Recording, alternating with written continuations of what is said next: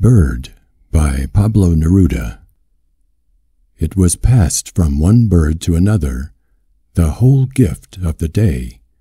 The day went from flute to flute, went dressed in vegetation, in flights which opened a tunnel, through the wind would pass to where birds were breaking open the dense blue air, and there night came in.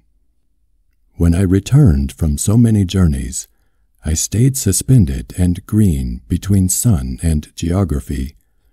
I saw how wings worked, how perfumes are transmitted by feathery telegraph.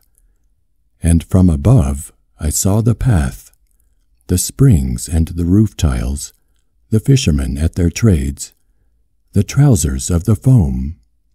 I saw it all from my green sky. I had no more alphabet than the swallows in their courses, the tiny shining water of the small bird on fire, which dances out of the pollen. And Because Love Battles by Pablo Neruda.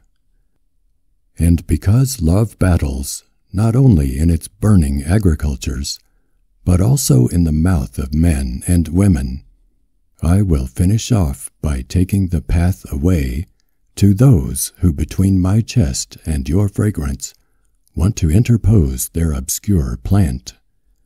About me, nothing worse they will tell you, my love, than what I told you. I lived in the prairies before I got to know you, and I did not wait, love, but I was laying in wait for, and I jumped on the rose. What more can they tell you? I am neither good nor bad, but a man, and they will associate the danger of my life, which you know, and which with your passion you shared.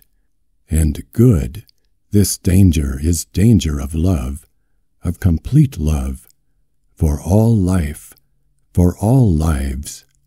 And if this love brings us the death and the prisons, I am sure that your big eyes, as when I kiss them, will then close with pride, into double pride, love, with your pride and my pride.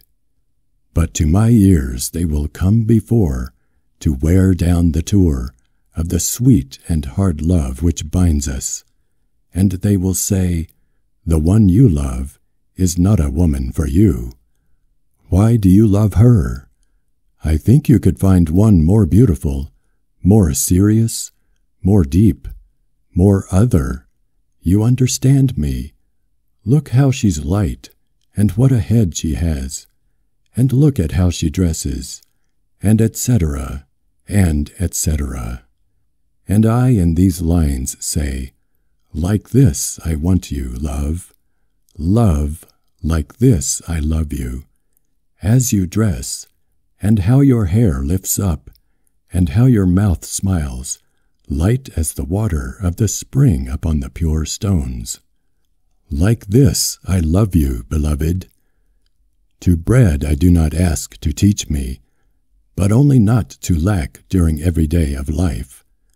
I don't know anything about light, from where it comes nor where it goes. I only want the light to light up. I do not ask to the night explanations. I wait for it, and it envelops me, and so you, bread and light, and shadow are. You came to my life with what you were bringing.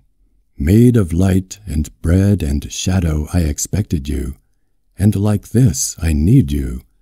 Like this I love you. And to those who want to hear tomorrow that which I will not tell them, let them read it here, and let them back off today, because it is early for these arguments. Tomorrow we will only give them a leaf of the tree of our love, a leaf which will fall on the earth like if it had been made by our lips, like a kiss which falls from our invincible heights, to show the fire and the tenderness of a true love.